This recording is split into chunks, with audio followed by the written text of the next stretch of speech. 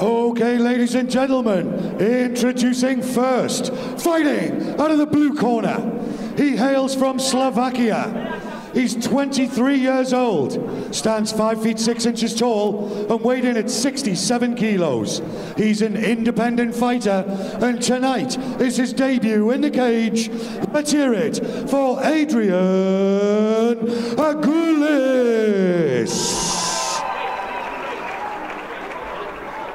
And his opponent, fighting out of the red corner. He hails from Nottingham. He's 20 years old, stands 5 feet 10 inches tall, and weighed 70 kilos. He fights out of Liberty Gym and has a mixed martial arts record of 1 contest with 1 win. Let's hear it for Jake Amaze. This amateur contest is fought over 3 3-minute rounds.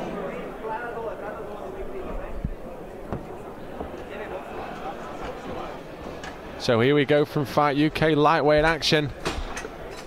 As Adrian Guils in the white shorts takes on Jake Mayers in the black shorts. Adrian Guils, Dave, making his debut so many times. We see it with debut fighters. Let's see how those nerves affect him. That big adrenaline dump of fighting here on a big stage. Certainly, Ben. It's also worth noting that he came in a little underweight, coming in at 67 kilos in a 70 kilo matchup.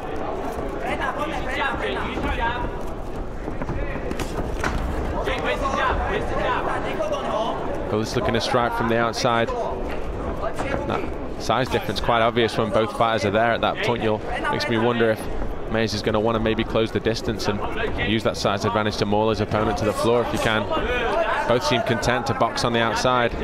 Guils looks a little more comfortable for me, Ben. His movement is a little better, but obviously, as we said, Mayers probably with the extra power being a little bigger.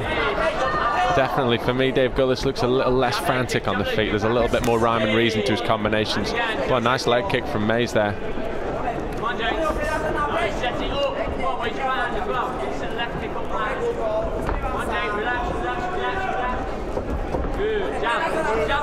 A real feeling out process here as Mayers throws that big kick.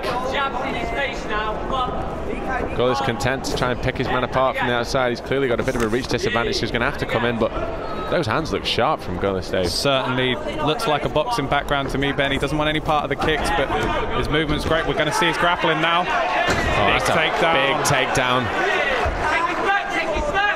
And I think this is where we're going to see the differential. Going for a bulldog choke from that position. Something that we do see from inexperienced grapplers, and this is, I think, where it's going to finish. Taking the back of his opponent and locking the body triangle in. Guils is really going to struggle from this position. Yeah, I think Guils is running on pure heart at the moment, Ben.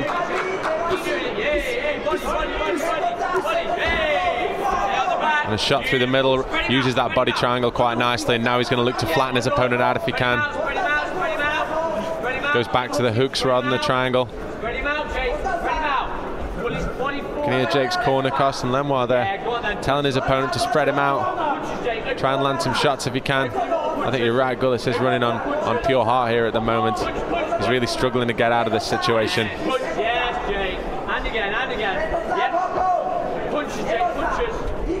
The thing is, Ben, even if Guils is able to escape, oh, the choke looks on. The choke is on, and there's the tap. I was just about to say, Ben, even if he was able to escape, Mays had the blueprint for the win. You know, he knew that he had the advantage on the ground. Adrian Guils looked excellent, stood up, like we alluded to, probably a boxing background. Back to the drawing boards in terms of grappling. Maybe that's a real eye-opener for him in his debut. Okay, ladies and gentlemen, after 2 minutes and 29 seconds, your winner, due to a tap out by rear naked choke from the red corner, Jake Amaze. Well, let's hear it for a very gallant runner-up. Let's hear it for Adrian Guils.